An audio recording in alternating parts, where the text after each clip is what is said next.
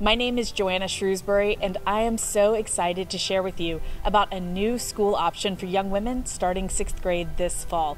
Crossover Prep is launching an all-girls school, and we are recruiting our first class.